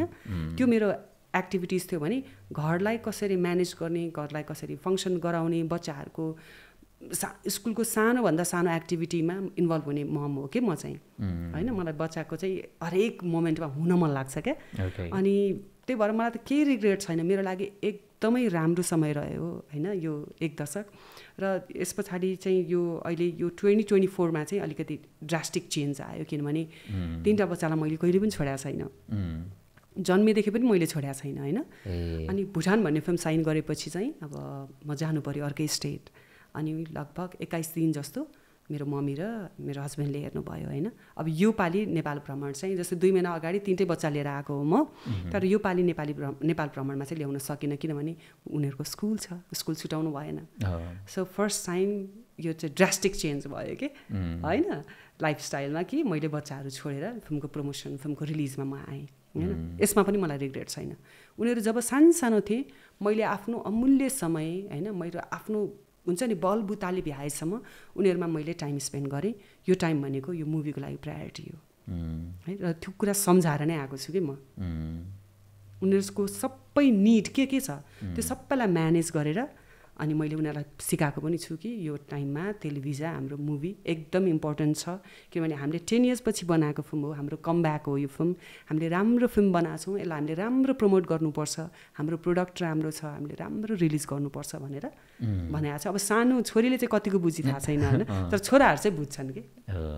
र त्यसरी क्लियरली भनिदियो भने उनीहरूले पनि होइन त्यो क्लियरली नै बुझ्ने मौका पाउँछन्, पछि गुनासो पक्कै पनि गर्दैनन् होइन यति क्लियरली। र फेरि तपाईँले भने जस्तै एउटा सर्टन टाइम जब उनीहरूलाई चाहिँ आमाको जरुरी हुन्छ अथवा बुवाको जरुरी हुन्छ त्यो बेला चाहिँ छोड्नु भएन। त्योभन्दा अब त ठुलो छोराहरू त हुर्किसके उनीहरू त अब लगभग इन्डिपेन्डेन्ट नै छन् होइन। छोरी अलिकति सानी छ, उसलाई चाहिँ अलिकति कतिपय कुराहरूमा हेल्प चाहिन्छ क्या, जस्तै नुहाउनको लागि हेल्प चाहिन्छ होइन। अब भनौँ न बेसिक सानो कुरामा उसलाई हेल्प चाहिन सक्छ कि, अनि त्यसको लागि पनि सबै कुरा म्यानेज गरेर चाहिँ म आएको छु। अनि फेरि अहिले थ्याङ्क्स टु टेक्नोलोजी होइन एभ्री टाइम म अभाइलेबल हुन्छु 24 आवर्स। उनीहरूलाई मैले भने पनि छु कि एकदमै जरुरी छ इमर्जेन्सी केसमा कहाँ कल गर्ने, कसलाई कल गर्ने होइन। अनि होइन त्यहाँबाट सल्भ हुन सकेन भने यहाँ म सुतिरहेको टाइम परुला होइन, त्यति बेलामा चाहिँ तिमीहरूले कसरी गर्ने भनेर सबै कुरा म्यानेज गरेर आएको छु कि म। Okay that's great. अब 10 वर्षको यो जुन पिरियडमा तपाईँ नेपाली चलचित्र क्षेत्रबाट एक हिसाबले मात्रै टाढा हुनुहुन्थ्यो, अर्को हिसाबले किन हुनुहुन्थेन भने तपाईँले भन्नुभयो कि युआर अपडेटेड अनि सबै कुराहरू नेपालको हेरिराख्नु भएको थियो, के नयाँ आइरहेछ, को नयाँ आइरहेछ, के भइरहेछ होइन। भन्दै गर्दाखेरि पनि आफ्नो प्रत्यक्ष संलग्नता नहुँदाखेरि एक खालको चेन्जेस आयो, नयाँ नयाँ मानिसहरू आए होइन, नयाँ माहौल, नयाँ परिस्थिति जस्तो एउटा फ्रेस स्टार्ट जस्तो पनि त भयो होला नि त अहिले यहाँ आएर गर्दाखेरि। भयो नि, भयो। मलाई मुभीमा काम गर्न कतिसम्म प्यारो रहेछ भन्ने कुरा यो टेलिभिजनको मेरो क्यारेक्टरको जुन प्याकअप भयो नि, मलाई साँच्चै नै कस्तो नराम्रो फिल भयो कि मलाई पुगेकै छैन भनेर होइन। मैले अस्ति पनि कतिसँग सेयर गरेँ यो कुरा कि मलाई अभिनय गर्न त पुगेकै रहेनछ क्या। त्यो 10 इयर्सको ग्यापमा फिल भएन। तर यो मुभी 2टा भुटान र टेलिभिजा गरेँ नि, टेलिभिजाको मेरो क्यारेक्टर प्याकअप हुँदाखेरि चाहिँ मलाई फिल भयो क्या। मलाई मनैदेखि चाहिँ ओहो मलाई त पुगेर रहेनछ अभिनय गर्न, म त अझै अपर्च्युनिटी आयो भने अझै अभिनय गर्न चाहन्छु भन्ने चाहिँ मलाई आयो क्या। दो म अपडेटेड थिएँ के भइरहेछ फर्टर्निटीमा, इन्डस्ट्रीमा को आइरहेछ, के आइरहेछ, कस्तो किसिमको मुभिज बनिरहेछन्, मेन चाहिँ त्यो फोकस हुन्थ्यो कि मेरो। फिल्म कस्तो फिल्महरू दर्शकहरूले मन पराइरहनु भएको छ होइन, अनि कलाकारहरू कस्तो कलाकारहरूलाई मन पराइरहनु भएको छ, त्यो चाहिँ मेरो हुन्थ्यो भने आफ्नो त्यो एउटा सेल्फ रियलाइजेसन चाहिँ मलाई यो फिल्म गर्दा भयो कि। ग्रेट। र त्यो चेन्जेस त तपाईँले समहाउ देख्नु नै भयो होला नेपाली चलचित्र क्षेत्रमा होइन। एक खालको मेकिङदेखि लिएर टेक्नोलोजीले पनि साथ दिएको छ र अब चलचित्रको कथा भन्ने तरिकाहरू, शैलीहरू पनि एक हदसम्म फरक भएर गएका छन्। त्यो त पक्कै पनि तपाईँले महसुस गर्नुभयो हो। र त्यो जसरी भइरहेछ त्यो कुराहरू ठिक छ तपाईँको अनुसार, किनभने यो समयको माग पनि होला, समयको माग पनि हो। र जुन किसिमको प्रेजेन्टेसन छ, सटल एक्टिङ, रियलिस्टिक बेसमा गएको छ होइन, अनि सिनेमाटोग्राफीदेखि लिएर story telling, even colour palette खेल्ने होइन, पहिले स्टोरी बोर्डमा काम गर्ने, यी कुराहरू चाहिँ एकदम राम्रो भएको छ क्या। जुन तपाईँहरूको बेलामा अलि थिएन, स्टोरी बोर्डमा काम गर्ने चाहिँ थिएन होइन। हामीलाई स्क्रिप्ट पनि दिँदैन थियो है। अब मैले चाहिँ सिरियल गरेको भएर मलाई चाहिँ स्क्रिप्टको चाहिँ मलाई थाहा थियो कि मैले कसरी निकाल्नुपर्छ भनेर, किनभने सिरियलमा पनि स्क्रिप्ट चाहिँ दिँदैन थियो होइन। लास्ट मोमेन्टमा स्क्रिप्ट आयो भने चाहिँ कसरी काम गर्ने चाहिँ त्यो सिरियलले सिकाएको थियो कि मलाई। यसमा एउटा कुरा जोड्छु है त। एउटा उदाहरण के छ भने म रमेश बुढाथोकीको सिरियल गरिरहेको थिएँ, अनि 1 पेजको डायलग थियो होइन, 1 पेजको डायलग थियो, अनि 1 पेजको डायलग ल एक्सन भन्नुभयो, त्यो मैले भने अनि रमेश बुढाथोकी सर भने चाहिँ यस्तो डिरेक्टर हो जहाँ उहाँको चाहिँ तर पनि छुटाउनु हुँदैन कि। यति 1 पेजको डायलगमा मैले तर छुटाएँ, तर त्यसलाई अर्कै शब्दले ब्यालेन्स गरेँ भने उहाँलाई त्यो तर चाहिन्छ, तर नै चाहिन्छ। अनि 1 पेजको डायलग बोलेँ उहाँले कट भन्नु भएन, डायलग सक्यो हेर्नुहोस् है, कट भन्नु भएन। अनि उहाँले के भन्नु भने रिचा बिचमा तर छुटेछ, यसलाई फेरि गरौँ है, ओके एक्सन भन्नुभयो। अब हेर्नुहोस् है माइन्ड, त्योलाई त मैले फेरि रिभर्स गरेर त्यो स्टार्टिङ टु एन्ड बोल्नु पऱ्यो नि त डायलग होइन। अनि त्यसले गर्दा चाहिँ निखारियो क्या त्यो डायलगहरू। लास्ट टाइम स्क्रिप्ट आयो भने त्यसलाई कसरी कन्ठ गर्ने, कसरी अड्याप्ट गर्ने, त्यो कुराहरू चाहिँ सिरियलले सिकायो होइन। तर त्यही हो, स्क्रिप्ट दिँदैन थियो, स्टोरी बोर्डमा काम हुँदैन थियो। म चाहिँ आफूलाई लक्की मान्छु किन मेरो ड्रेस डिजाइनर टन्नै साथीहरू थिए कि मोडलिङबाट होइन, अनि उनीहरूले चाहिँ मलाई एकदम हेल्प गर्थे, सपोर्ट गर्थे। तर अरू एक्ट्रेसहरूको चाहिँ त्यो थिएन, सर्टेन एउटा अमाउन्ट दिन्थ्यो ड्रेसको लागि, ज्वेलरीको लागि, सुजको लागि आफै कुद्नु पर्थ्यो कि आफ्नो एउटा मान्छे हायर गर्नु पर्थ्यो होइन। अब अहिले सेटमा सबै छ, इभन कि अब कतिपय कुराहरू भनौँ न, अब त्यो भन्नै नमिल्ने कुराहरू पनि प्रोभाइड गर्नुपर्ने रहेछ होइन। सो अहिलेको टाइमको लागि कलाकारहरूलाई धेरै इजी छ कि, धेरै नै इजी छ। अब आर्थिक रूपमा पनि एक खालको धेरै नै राम्रो भएको छ होइन पहिलेभन्दा। अब हुन त पैसाको क्यालकुलेसन गर्दा उस्तै पनि हुन जाला, तर पनि समग्रमा भन्ने हो भने जस्तो पारिश्रमिककै हिसाबमा पनि कलाकारहरूले जुन अमाउन्ट लिइराख्नु भएको छ भनेर बजारमा हामी जति सुनिरहेछौँ, कतिपय अवस्थामा देखिरहेछौँ होइन, त्यो त राम्ररी नै अपग्रेड भएर गएको छ नि पेमेन्टको कुराहरूमा पनि छ। तर डिस्प्यारिटी स्टिल छ पेमेन्ट मेल र फिमेललाई, त्यो छ नै। तर मैले यसै एउटा लिम है त, जस्तै द कलेक्सन भन्ने प्रोग्राम म चलाउँथेँ, मलाई अहिले पनि एउटा कुरा के याद छ भने एकजना प्रड्युसर हुनुहुन्थ्यो, अनि उहाँ चाहिँ निरुता सिंहको डेटको लागि चाहिँ एकदम कुदिरहनु भएको थियो कि। अनि उहाँले सेटमा आएर उहाँको इन्टरभ्यू थियो, अनि सेटमा आएर उहाँले के भन्नु भने निरुता सिंहको डेटै पाइनँ मैले, म 6 लाखसम्म दिन रेडी छु भन्नुभयो क्या। आजभन्दा अफेयरमा भन्नुभएको 15 वर्ष 18 वर्ष अगाडि त्यो 6 लाख अमाउन्ट भनेको त बिग अमाउन्ट हो नि सो त्यो कम्पेयरमा अहिलेको हाम्रो जो करेन्ट एक्ट्रेसेस एक्टिभली काम गरिरहनु भएको छ त्यो कम्पेरिजनमा कतिको छ त्यसलाई पनि हेर्नु पर्यो गाह्रो छ कि छैन नै त्यो कम्पेरिजन त्यो कम्पेरिजनमा कति 15 इयर्स अगाडि भन्नुभयो 15 इयर्स अगाडिको 6 भनेको त अहिलेको त अब के भन्ने धेरै नै हो मेबी 30 5 गुणा त होला 30 नै हो अनि भनेपछि त्यो छ कि छैन त्यसलाई पनि छैन हैन अहिलेसम्म सुनिएकोमा छैन डिस्प्यारिटी पनि स्टिल त्यही नै छ हो यो कुरा चाहिँ सुध्रिन सकेको छैन के यो कुरा चाहिँ स्टिल यो कुरा चाहिँ छ के त्यो चाहिँ अब फेरि एकाथरीले के भन्छ भने यो त क्यारेक्टर बेस्ड हो कसले कति फिल्ममा उसको क्यारेक्टरको कति धेरै कन्ट्रिब्युसन छ अथवा उसले कति धेरै टाइम लगाएको छ एफोर्ट लगाएको छ मार्केट भ्यालुको कुराहरू सबै जोड्नुपर्छ भनेर भन्छन् सम्भव त्यो ठिकै पनि लाग्छ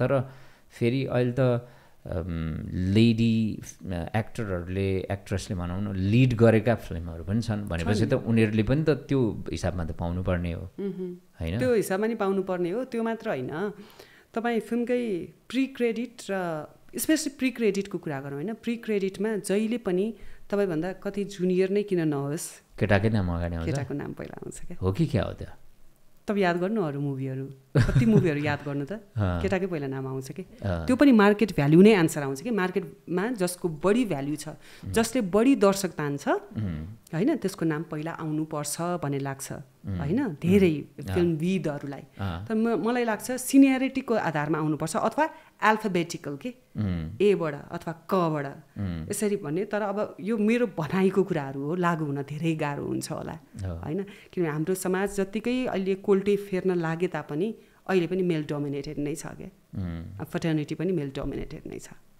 अलिकति चेन्ज भयो होला अलिकति कोल्टे फेर्ने तयारी गरिरहेको छ तर मजाले कोल्टे फेरिसकेको छैन कि अब मेकर्सले होइन एक्टर एक्ट्रेसेस आर्टिस्टहरूले एकअर्कामा एकदमै कोअपरेट गरेर छलफल गरेर यस्तो कुराहरूलाई ब्रेक गर्दै लैजाने हो क्या ट्रु त्यो त गर्नुपर्छ अब तेल भिजाको कुरा गर्दा यसको अलिकति टपिक बताइदिनुहोस् र यो फिल्म चाहिँ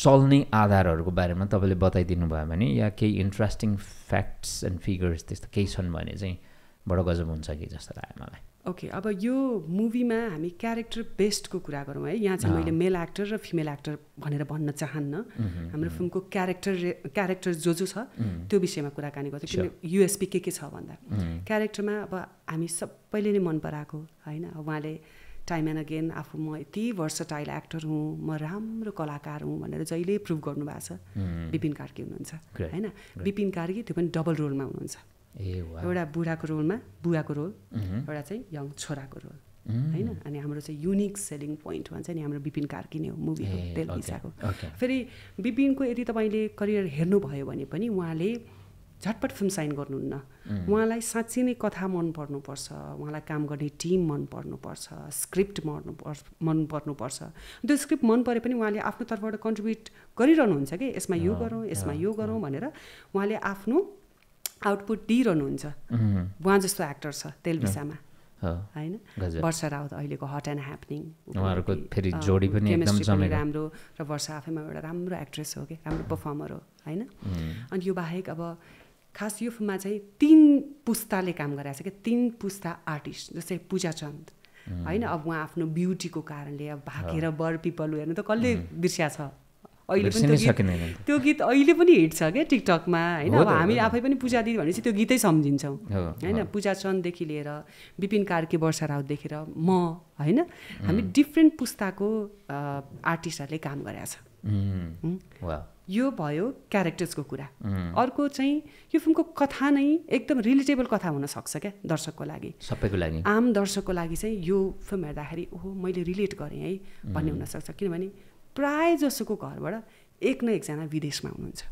होइन विदेश जाँदाखेरि के कस्तो समस्या आइपर्न सक्छ हामीले त्यहाँको सिस्टम नबुझ्दाखेरि कस्तो कस्तो कन्फ्लिक्ट आइपर्न सक्छ विदेशमा जान्छौँ हामी होइन पैसा त हुन्छ तर पैसा मात्र भएर हुन्न त्यो पैसा कमाउनको लागि हामीले कति कुराहरू सहन पर्छ होइन कस्तो डिसिप्लिनमा रहेर बस्नुपर्छ त्यो सिस्टम ब्रेक भयो भने त्यो डिसिप्लिन ब्रेक भयो भने केसम्म परिस्थिति भोग्नुपर्छ भन्ने कुरा चाहिँ टेलिभिजनमा छ क्या एउटा फ्यामिली ड्रामा हो यहाँ चाहिँ एकदमै एउटा पुरै सिङ्गो परिवार बसेर हेर्न सक्ने फिल्म हो होइन तपाईँले परिवारलाई माया गर्नुहुन्छ भने टेलिभिजन हेर्नुपर्छ होइन दिदीबहिनीलाई माया गर्नुहुन्छ भने टेलिभिजन हेर्नुपर्छ श्रीमान श्रीमतीको राम्रो सम्बन्ध जहाँ चाहिँ उतार चढाव हुन्छ नि त्यो हेर्न चाहनुहुन्छ भने टेलिभिजन हो आमा बुवाको सम्बन्ध आमा बुवाको सन्तानप्रतिको सम्बन्ध पनि टेलिभिजन हो कि ओके द्याट्स ग्रेट हुन्छ अब हामीसँग केही फोटो कथाहरू छन् तपाईँका फोटोहरू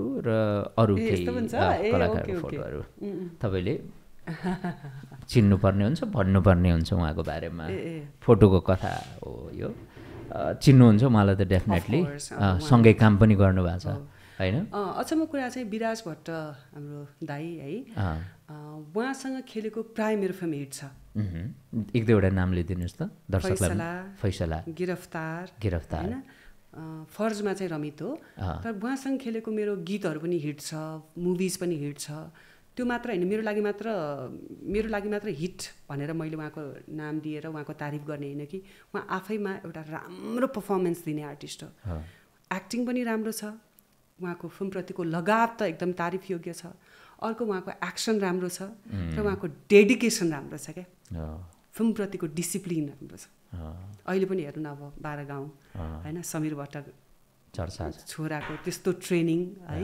अब हेर्नु उहाँले टाइम एन्ड अगेन जहिले प्रुभ गर्नुभएको छ नेपाली फिल्म फर्टर्निटीमा पनि एकदमै सङ्घर्ष गरेर आउनुभयो जमेर देखाउनु भयो भोजपुरी फिल्म इन्डस्ट्रीमा जानुभयो त्यहाँ पनि जमेर राज गरेर देखाउनु भयो as a maker come back हुनुभयो त्यहाँ पनि राज गर्नुभयो कि भनेपछि उहाँलाई हेरेर चाहिँ मेहनत राइट टाइममा कसरी गर्नुपर्छ भन्ने कुरा सिकिन्छ कि अस्ति तुलसी घिमिरे दाईले उहाँको बारेमा के भन्नुभएको थियो अरे भने तुलसी दाईसँग भेट हुँदाखेरि चाहिँ म पनि हिरो खेल्छु अथवा चाहिँ जस त्यो एउटा प्रोटागनिस्टको उसमा चाहिँ म खेल्छु भनेर भन्दाखेरि चाहिँ तुलसी दाईले भन्नुभएको थियो अरे कि भाइ तिम्रो चाहिँ अलि भिलन खालको खेल्ने खालको त्यो लुक्सहरू अपियरेन्सहरू छ त्यो ट्राई गर्दा राम्रो हुन्छ भनेर मैले भनेको थिएँ उहाँलाई तर पछि उहाँले प्रुभ गरेर देखाउनु भयो होइन हिरै भएर देखाए त्यस कारण चाहिँ म विराजलाई एकदमै मान्छु भनेर भन्नुभएको थियो कि यो अहिलेको टाइमको अर्को एउटा राम्रो पक्ष चाहिँ के छ भने नि कन्भेन्सनली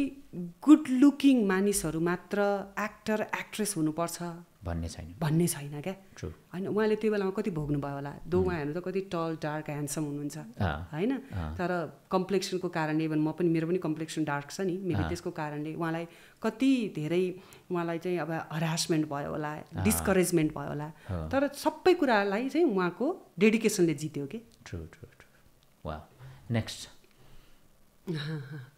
यो चाहिँ माइरा मेरो छोरी अघि मैले कुरा गरेँ नि मेरो छोरी पेटमा भएको बेलामा मम्मीले के कुरा मलाई टिका लगाइदिनु भएको मेरो त्यति बेलामा हेर्नु न मेरो बडी स्ट्रक्चर अब एक त प्रेग्नेन्ट थिएँ तर कस्तो यङ देखिरहेछ तपाईँलाई त बच्चै जस्तो हो यो फोटोमा हेर्नुहोस् तर म यति बेला 34 भइसकेको थिएँ 34 थिएँ म ओके मम्मी हुनुहुन्छ उहाँ चाहिँ मेरो मम्मी श्रुति दाहाल पेसाले उहाँ टिचर अनि मेरो लाइफमा अहिले पनि युएसमै हुनुहुन्छ उहाँ मसँगै हुनुहुन्छ म आफूलाई लक्की मान्छु कि म मम्मीसँग बस्न पाइरहेको छु होइन मम्मीले आफ्नो हातले मलाई खाना बनाएर खुवाउनुहुन्छ होइन मलाई एकदम खुसी लाग्छ मेरो बच्चाहरू स्पेसली आफ्नो हजुरआमासँग हुर्किरहेछन् होइन मम्मीले अनि अर्को मेरो मम्मीको एकदमै तारिफिएको कुरा चाहिँ के भन्दा लगभग 70 वर्ष बढी हुनुभयो होइन बिहान उठेपछि उहाँले आफूलाई समय दिनुहुन्छ नि होइन त्यो चाहिँ मलाई इन्सपिरेसनल लाग्छ क्या अलिकति बुढाबुढी भएपछि चाहिँ हुन्छ नि अब होइन मेरो त दिन आयो म त अब केही गर्न सक्दिनँ भन्ने प्रायको मनमा आउँछ क्या र मेरो मम्मी एभ्री डे मर्निङमा उठेर कि योगा गर्नुहुन्छ कि वाकमा जानुहुन्छ प्राणायाम अनुलोम विलोम सबै गर्नुहुन्छ हेल्दी खाना खानुहुन्छ खानाहरूको बारेमा रिसर्च गर्नुहुन्छ जबकि उहाँलाई धेरै हेल्थ इस्युज छ क्या उहाँलाई हाइपरटेन्सन पनि छ अनि एजमा छ 2 वर्षको बच्चादेखि होइन तर आफूलाई उहाँले त्यो रोगसँग लडेर नि यसरी फिट राख्नु भएको छ यति मेन्टेन गर्नुभएको छ त्यो चाहिँ मलाई मेरो मम्मीको सबभन्दा इन्सपायरिङ कुरा लाग्छ कि हरेक दिनै चाहे त्यो दिन स्नो किन नपरे होस् स्नोलाई कुर्नुहुन्छ यदि स्नो रुक्ने चान्स भएन भने चाहिँ उहाँले त्यो भर्याङ भए पनि तलमाथि गर्नुहुन्छ कि अनि उहाँ टिचर पनि अनि मेरो लाइफमा चाहिँ एकदमै क्रिटिसाइज गर्ने मेरो मम्मी। त्यो क्रिटिसाइज चाहिँ मलाई पुस गर्नको लागि कि होइन, यहाँ यस्तो भयो, यहाँ यस्तो भयो, यहाँ तिमीले यस्तो ड्रेसअप गराएको थियौ, यहाँ तिमीले यसरी काम बिगाऱ्यौ, यहाँ तिम्रो पर्फर्मेन्स यस्तो थियो होइन, यहाँ तिमीले यसरी बोलेको थियौ, मेरो सङ्गतको बारेमा मलाई सतर्क गराउने होइन। अब म कहिलेकाहीँ त डिस्ट्र्याक्टेड हुन्छु नि, ल यहाँ चाहिँ डिस्ट्र्याक्सन भयो है, फोकस भनेर मलाई जहिले इन्करेज गरिरहने। तर आमा भनेर हुन्छ नि, नानु तिमीले के खायो, तिमी भोकै होला, त्यो होइन। सायद टिचर भएर पनि होला, त्यो रूप त मैले मेरो मम्मी कहिले पनि देख्न पाइनँ। उहाँको चाहिँ पुस, इन्करेज, क्रिटिसाइज गर्ने होइन, अनि त्योबाट लेसन दिलाउने कि। भनेपछि आमा तपाईँको लागि प्रेरणाको स्रोत, एउटा चाहिँ नि प्रपर गाइड। फेरि मेरो मम्मी र मेरो सम्बन्ध कस्तो छ भने कन्भेन्सनल आमा छोरीको छैन। छोरीले पनि केही मलाई चित्त बुझेन भने म एकदम डङ्काको चोटमा नि मेरो मम्मीलाई भन्छु कि यहाँ चाहिँ मलाई यो कुरा मन परेन होइन। अब मेरो मम्मी तपाईँ जहिले पनि राइट हुन सक्नुहुन्न होइन, कहिलेकाहीँ छोरी पनि राइट हुन्छ। अब भनौँ न आफूभन्दा सानो हुँदैमा ऊबाट मात्र गल्ती त हुँदैन नि त होइन। त्यस कारण एज धेरै भयो भन्दैमा एकदमै गल्ती हुँदैन भन्ने पनि छैन। अनि मलाई मम्मीको केही कुरा चित्त बुझेन भने चाहिँ म एकदमै भोकल भएर त्यसको विरोध गर्छु कि। त्यस्तै मम्मीले पनि मलाई केही छ भने मजाले बसाएर सम्झाएर क्रिटिकली नै एउटा हुन्छ नि कन्स्ट्रक्टिभ क्रिटिसिजम चाहिँ दिनुहुन्छ। वाह, great. Next one Myra. 3 generation हो क्या यो पिक्चर चाहिँ। यो 3 जेनेरेसन हो, मेरो छोरी माइरा, मेरो मम्मी अनि म। यो चाहिँ हामी राति सुत्ने बेलामा good night selfie. Okay, great. Next one. म खास उहाँको फ्यान गर्ल, थाहा छ। मैले दर्पण छाया हेरेपछि नि मलाई मुभी खेल्न एकदम मन लागेको हो। त्यति बेलासम्म म द कलेक्सन भन्ने प्रोग्राम चलाउँथेँ होइन। मैले उहाँको, रमेश सुप्रेतीको, निरुता सिंहको इन्टरभ्यूहरू लिएको होइन। अनि तर जब मैले दर्पण छाया हेरेँ नि, मलाई स्पेसली उहाँको क्यारेक्टर राज भन्नेको पर्फर्मेन्स यस्तो मन पऱ्यो मलाई। यो एक्टर को कस्तो राम्रो एक्टिङ गरेको, कस्तो राम्रो पर्फर्मेन्स, डान्स कस्तो राम्रो, एक्सप्रेसन कस्तो राम्रो भनेर मैले एकदम, म त फ्यानै भएको, म स्टिल पनि फ्यान हो। तर अहिले चाहिँ फ्यानको अलावा हामी युएसमा एकदम सँगसँगै गर्छ, पारिवारिक रूपले पनि एकदम क्लोज छौँ हामी होइन। धेरै कुराहरू हाम्रो आदान प्रदान हुन्छ। स्पेसली अब दिलीप दाईको त प्रोफेसनली हाम्रो बन्डिङ छुट्टै छ। म उहाँको फ्यामिली स्पेसली उहाँको वाइफसँग पनि एकदम क्लोज छु होइन। मलाई साह्रै नै मनपर्ने एक्टर। सँगै काम चाहिँ गर्ने मौका मिल्यो। देशदेखि विदेश, सपनाको नौलो संसार, उहाँ र जितु नेपाल, उहाँलाई चाहिँ हामी जित बहादुर दाई भन्छौँ। हाम्रो त यस्तो एक्सक्लुसिभ टाइम बित्या छ। हामी बेल्जियममा, युरोपमा हाम्रो सपनाको नौलो संसार भन्ने फिल्मको सुटिङ। हामी 1 महिना एउटा परिवार जस्तो भएर एउटा अपार्टमेन्टमा बसेका छौँ। बिहान उठेर उहाँले खाना बनाउनुहुन्थ्यो। त्यो बेला मलाई खाना बनाउन आउँदैन थियो होइन। उहाँ खाना बनाउने, जितु नेपाल पनि हेल्प गर्ने खाना बनाउन। अनि म चाहिँ उठेर पुरै म स्टिल चाहिँ त्यति मै भ्याउँदिनँ, तर म गीता पाठ गर्थेँ कि त्यो बेला। बिहान उठेर गीता पाठ गर्ने, सबैलाई कफी बाँडेर खुवाउने, सुटिङको लागि रेडी हुने, लुगा मिलाउने, मेकअप गर्ने चाहिँ त्यो म गर्थेँ। भने चाहिँ एकदम फ्यामिली एक्सक्लुसिभ टाइम मैले बिताएको छु कि हाम्रो जितु नेपाल र दिलीप रायमाझी अनि हाम्रो डिरेक्टर राजु शाहसँग। वाह, ग्रेट। Next one. हरिदाईसँग युएसमै भेट भयो क्या? भुटान भन्ने फिल्मको क्रममा है। उहाँ चाहिँ अब लिभिङ लेजेन्ड, मलाई फेनोमेनल लाग्ने एक्टर। मलाई पर्सनली पनि एकदमै राम्रो मोमेन्ट बिताएको छ मेरो महजोडीसँग। अस्ट्रेलियाको टुर होस् अथवा भाइरस भन्ने सिरियल गर्दा होस्। भाइरस भन्ने सिरियल छ होइन, उहाँहरूसँग मैले गरेको छु। अस्ट्रेलियाको टुर छ, त्यो अब कस्तो बिर्सिनै नसकिने। अनि यो चाहिँ भुटान भन्ने फिल्मको टाइमको हो। यो दिन मेरो प्याकअप भयो। अनि मैले भने नि मैले बच्चा छोडेको छैन भनेर। अनि त्यो दिन चाहिँ स्पेसली शङ्करजीले छोरीलाई लिएर आउनु भएको थियो होइन। अनि हामी सँगै फर्किने बेलामा खिचेको फोटो हो यो। मेरो हस्बेन्ड शङ्कर घिमिरे, छोरी माइरा। अब हरदाईको बारेमा त के भन्नु, लिभिङ लेजेन्ड लाग्छ मलाई। उहाँको जुन किसिमको पर्फर्मेन्स छ, ग्राफ छ, भर्सेटाइल, उहाँले जुन प्रुभ गर्नुभएको छ। अझै भुटान रिलिज पछि हेर्नु होला। भुटान रिलिज भएपछि हरिवंश दाईको चाहिँ अब ग्राफ नै कहाँबाट कहाँ पुग्छ के। कुनै पनि काम, कुनै पनि अभिनय त्यस्तो छैन जहाँ चाहिँ हरिवंश दाईले चाहिँ गर्न सक्नुहुन्न के। हरेक कुरा सुहाउने, हरेक क्यारेक्टरमा आफू ढल्न सक्ने के। फेरि अब उहाँ त लिभिङ लेजेन्ड हो नि होइन। उहाँ त त्यस्तो सिनियर, हामी उहाँबाट इन्सपायर हुन्छौँ। तर काम गर्दाखेरि चाहिँ उहाँ हामी जस्तो बन्नुहुन्छ के। हामी जस्तै भएर, स्टुडेन्ट भएर सिकेर काम गर्नुहुन्छ। त्यो चाहिँ खुबी लाग्छ मलाई हरदाईको। मेरो लाइफ पार्टनर, मेरो हस्बेन्ड शङ्कर घिमिरे, अनि जीवन साथी भन्छ नि, जीवन साथी त्यतिकै भनेको रहेनछ क्या, साथीहरू त हुन्छन् तर जीवन साथी भनेर एउटा हस्बेन्डलाई वाइफलाई ट्याग दिइन्छ नि, स्पाउसलाई, त्यो चाहिँ साँच्चै नै साथी हुँदो रहेछ। मेरो एकदमै ब्याड साइड पनि देखेको, मेरो एकदमै राम्रो साइड पनि देखेको, मेरो पर्सनालिटीको नकारात्मक कुराहरू, मेरो मानसिक रूपले निक्लिने नकारात्मक पक्षहरू होइन, यी सबै कुरालाई पचाएर मलाई बुझेको मान्छे हो क्या उहाँ होइन। उहाँलाई म प्रति कन्फिडेन्स पनि छ। एक टाइम थियो उहाँ एकदमै पोजिटिभ हुनुहुन्थ्यो होइन, इभन बच्चाहरू जन्मिसकेपछि पनि अलिक प्रोटेक्टिभ स्वभावको के उहाँ, त्यो चाहिँ मसँग मात्र होइन मेरो बच्चाहरूप्रति पनि उहाँ त्यस्तै हुनुहुन्छ, उहाँको नेचर हो त्यो, बाई बर्थ नै होला होइन हुनुहुन्थ्यो। तर अहिले चाहिँ अलिकति लेट ब्याक हुनुभएको छ होइन, अब सायद अलि बढी मेच्योरिटी आयो होला। अनि त्यही हो, मलाई इन्करेज गर्नुहुन्छ, मलाई हरेक काममा। यस्तो हुन्छ कि अब यो बिहा भएको 15 वर्षपछि चाहिँ कस्तो हुँदो रहेछ भने घर फर्केर आउँदा के ल्याउनुपर्छ भन्दा के पनि पर्दैन, घरमा आउँदाखेरि ल्याउन भने पनि उहाँले मलाई के मनपर्छ मैले नल्याउनुहोस् भने पनि ल्याउनुहुन्छ कि। सायद बिहा भनेको त्यही होला क्या, तपाईँले भन्नै पर्दैन क्या, तपाईँ के मनपर्छ के मन पर्दैन उसलाई त्यो त्यत्तिकै के साइकोलोजिकल थाहा हुँदो रहेछ क्या।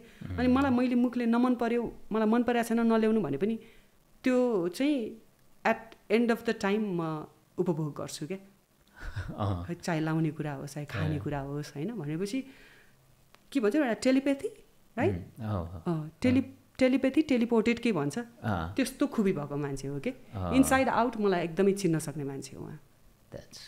ग्रेट। अनि राम्रो डिरेक्टर, अब तेलभिजा रिलिजपछि अझै मैले भन्दा बढी होइन आम दर्शकले सायद उहाँलाई चिन्नुहुन्छ, उहाँ एउटा राम्रो डिरेक्टर हो।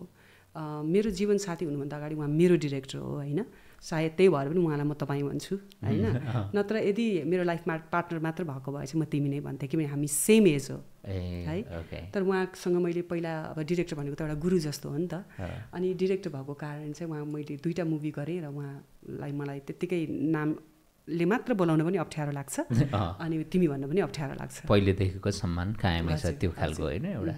Okay, next one Vipin.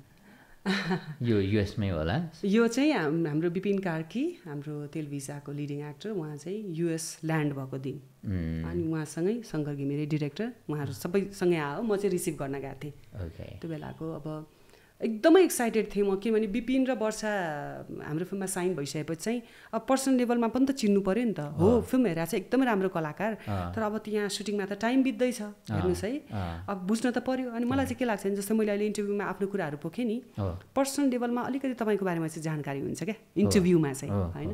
अनि मैले खोजेर हेर्न थालेँ विपिनको इन्टरभ्यू, अनि विपिनको इन्टरभ्यू खोजेर हेर्दा चाहिँ मलाई उहाँको रियल लाइफमा पनि सेन्स अफ ह्युमर राम्रो लाग्यो क्या होइन, धेरै नबोल्ने तर जुन उहाँले त्यो दिने नि होइन त्यो पञ्च, त्यसले गर्दा चाहिँ मलाई के फिल हो भने सुटिङमा रमाइलो हुनेवाला छ भन्ने फिल भयो क्या। अमेजिङ एक्टर, मान्छे पनि यति सरल, कसैलाई दुःख नदिने, आफ्नै क्यारेक्टरमा बसिरहने। र सबभन्दा खुबी के थाहा छ विपिन कार्कीको, उहाँ कुन बेला क्यारेक्टरमा हुनुहुन्छ र हुनुहुन्न थाहा नै हुँदैन। जस्तै हाम्रो मुभीमा टेलिभिजनमा उहाँ डबल रोल हो नि त, अनि बुढोको क्यारेक्टर निभाइरहनु भएको छ, त्यो बुढोको क्यारेक्टर त्यो दिनको लागि प्याकअप भइसक्यो, तर पनि उहाँले रियल लाइफमा हामीसँग बोल्दा उहाँ बुढो बनेर बोल्नुहुन्छ, बुढो बनेर नै बस्नुहुन्छ होइन। जबसम्म त्यो फिल्म प्याकअप हुँदैन नि उहाँ चाहिँ त्यो क्यारेक्टरलाई जिउने मान्छे हुनुहुँदो रहेछ, त्यस्तो कलाकार हुनुहुँदो रहेछ कि उहाँ। खुसी लाग्यो उहाँसँग स्क्रिन सेयर गर्दा, एकदम खुसी लाग्यो।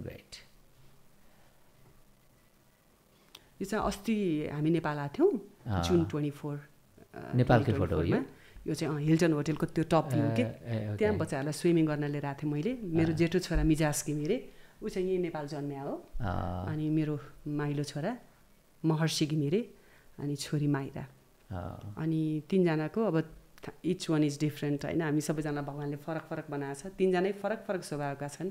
अनि अचम्मको कुरा चाहिँ के भन्दा कलाकारको बच्चाहरू हुन्, छोराहरूको चाहिँ एकदम स्पोर्ट्समा झुकाव छ है, हरेक गेम खेल्ने हुँदा हुँदा अब योपालि सकर मिस भयो, फुटबल मिस भयो, अनि स्पोर्ट्स नखेलिकन त हामी बस्नै सक्दैनौँ भनेपछि अनि मैले मुआ ठाई भन्ने छ क्या एउटा अमेरिकन किक पनि बक्सिङ पनि भएको स्पोर्ट्स, त्यसमा लगेर अनि एडमिसन गरिदिएको। भने चाहिँ एकदमै स्पोर्ट्सतिर झुकाव छ, पछि चेन्ज हुन पनि सक्छ होइन।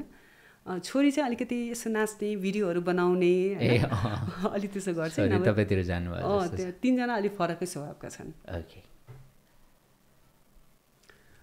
यो चाहिँ मेरो बिहाको मेहन्दीको दिन है 2009 मा सञ्चिता जी उषा पौडेल सञ्चिता लुइटेल अनि म चाहिँ मेरो मेहन्दीको दिन अनि मेहन्दी लगाइरहेको थियो हातमा हैन अनि त्यति बेलामा कसको फोन आयो अनि उसले मलाई सुनाइदिया हो के खास फोनमा कुरा गराइरहेछ के मेरो बधाई शुभकामना साटासाट त्यस्तै के भएर होला हैन अब उषा र अरुणिमा दुईजना एकदमै मेरो राम्रो साथी हो स्पेशली मैले चाहिँ उषासँग धेरै लामो समय बिताएको छु जस्तै हामीले पुष्पाञ्जली खेल्यौँ हैन पुष्पाञ्जलीमा हाम्रो दिदी बहिनीको रोल अनि पुष्पाञ्जली खेल्दाखेरि चाहिँ हामी कति वर्षको थियौँ 18 हैन अनि त्यो पुष्पाञ्जलीमा स्टोरी स्टार्टिङ पनि पहिला नमिल्ने अनि पछि मिल्नेबाट हुन्छ हाम्रो रियल लाइफमा पनि पहिला चाहिँ हामी एकअर्कालाई खासै भ्यालु दिँदैनथ्यौँ अनि एटिट्युड देखाउँथ्यौँ हैन अब त्यो एज त्यो टेन्डर एज टिन एज हैन एकदम त्यो हर्मोन पङ्क फ्लक्चुएट भइरहेको टाइममा एकअर्कालाई एकदम एटिट्युड देखाउँथ्यौँ अब उसको स्टोरीहरूकै छ मेरो स्टोरी चाहिँ यो हो तर पछि हामी एकदम मिल्यौँ हामी अहिले युएसमा पनि नजिकै बस्छौँ र अब सञ्चिता चाहिँ मलाई एकदम राम्रो लाग्छ सञ्चिता मलाई उसको फेस एकदम राम्रो लाग्छ है फिल्ममा उसको र मेरो चाहिँ त्यो ह्युमरको टाइमिङ के त्यो बुझ्दै हुन्छ नि केही भयो तर त्यो हामीले शब्द युजै गर्नु पर्दैन है हामी एक अर्कालाई हेरेर हाँस्छौँ क्या त्यस्तो छ सञ्चिता राम्रो एक्ट्रेस हामीले विषमा सँगै काम गऱ्यौँ छोडिकै पाप्लाक्लामा सँगै काम गऱ्यौँ हैन राम्रो एक्ट्रेस राम्रो साथी ओके मिठो सम्झना दुवैजनालाई समीर भट्ट फायर उहाँबाट चाहिँ सबैले सिक्नुपर्ने कुरा स्पेसली यङ्स्टर्सले एस्पिरेन्स हुन्छ नि जो चाहिँ यो फिल्डमा आउन चाहनुहुन्छ कलाकार बन्न चाहनुहुन्छ चाहिँ समीरले के कुरा प्रुभ गर्नुभयो भने उहाँले तपाईँले पहिला ट्रेनिङ लिनुहोस् है तपाईँले त्यो जुन फिल्डमा जाँदै हुनुहुन्छ त्यो फिल्डको बारेमा के आवश्यकता पर्छ एउटा कलाकारलाई त्यो सबै तपाईँले सिकेर जानुहोस् त्यो भयो भने तपाईँ निखारिएको तपाईँले अभिनय गर्न सक्नुहुन्छ अब एउटा एज एन एक्टर त तपाईँले कति ठाउँमा एक्सन पनि गर्नुपर्ने हुन्छ कमेडी गर्नुपर्ने हुन्छ हैन फिट देखिनुपर्ने हुन्छ ती सबै कुराहरूलाई चाहिँ इन्सपिरेसनल तरिकाबाट आफूलाई प्रुभ गरिदिनु भयो कि फिल्म पनि हिट भयो उहाँको अब लुक हेर्दा पनि कस्तो राम्रो छ उहाँको हैन आफूलाई फिट राख्नु भएको छ यङ हुनुहुन्छ आई थिङ्क उहाँ एकदमै डिसिप्लिन्ड हुनुहुन्छ जस्तो लाग्यो क्या त्यो चाहिँ विराज दाइले गर्दा भयो होला क्या विराज दाइले दिएको संस्कार नै हो त्यो प्रकाश सपुत उहाँसँग मेरो 1-on-1 कन्भर्सेसनै भएको छैन है तर कसरी चिन्नुहुन्छ एउटा सिङ्गर एक्टर सबै हो उहाँ पनि पर्फर्मर हो उहाँ चाहिँ उहाँको त्यो उहाँले गीत बनाउनु भएको थियो नि त्यही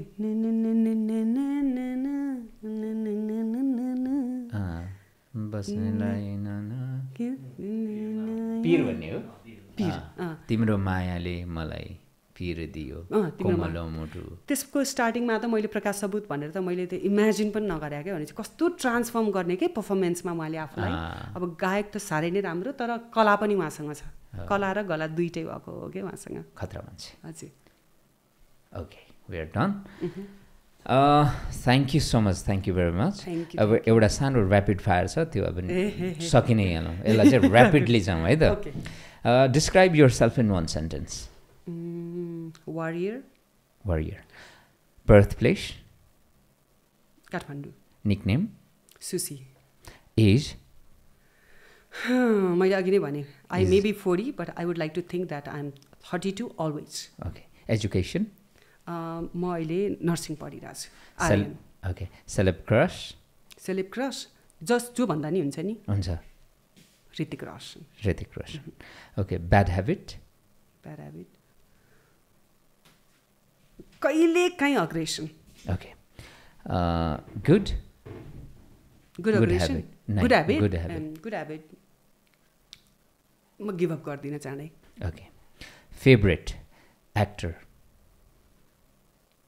Dilip Raimajhi comedian Mahajodi singer Anju Pant director अहिलेको कन्करेन्टमा शङ्कर घिमिरे टेलिभिजन पनि आउँदैछ होइन फेभरेट अन स्क्रिन कपल मेरो कपल नै अन स्क्रिन कपल अरूको कपल निश्चल निश्चल स्वस्तिमा उनीहरू रियल लाइफमा पनि उहाँहरू र स्क्रिनमा पनि उत्तिकै जम्नुहुन्छ होइन ओके चुज वान उषा खड्गी सञ्चिता लुइटेल सञ्चिता लुइटेल केकी अधिकारी आँचल शर्मा केकी अधिकारी वर्षा राउत स्वस्तिमा खड्का वर्षा राउत धीरज मगर पल शाह धीरज मगर समीर भट्ट अनमोल केसी समीर भट्ट विराज और निखिल विराज भट्ट और निखिल सो मैले भने नि मेरो हिस्ट्री कोसँग बढी छ भन्दा विराज भट्ट ओके दिलीप रायमाझी सुशील छेत्री यो चाहिँ गाह्रो छ यो चाहिँ अब मलाई सुशीललाई पनि एकदम मनपर्छ होइन म करेन्ट मैले टेलिभिजनलाई मात्र फोकस गरेँ होइन कि करेन्ट म सोच्दैछु कि होइन करेन्ट चाहिँ मलाई के छ त अहिले मेरो भन्दा म सुशील छेत्रीको नाम लिन्छु ओके दयाहाङ राई विपिन कार्की जलसा विपना थापा जलसा म त ह्युज फ्यान हो नि हो जलसा ओके डन एउटा छ राजेश समाल भुवन केसी राजेश समाल महानायक मेरो फर्स्ट को स्टार पनि त हो नि हो कुरा हुन्छ अहिले योपालि है कुरा गर्ने भनेको अब योपालि प्रिमियरमा बोलाउँछु दाइलाई ए sure thank you very much for यो प्रेसियस टाइम र तेल भिजा एकदमै राम्रो होस् सफल होस् थ्याङ्क यू यहाँको कमब्याक दमदार होस् हस् thank you so much thank you very much for यो टाइम थ्याङ्क यू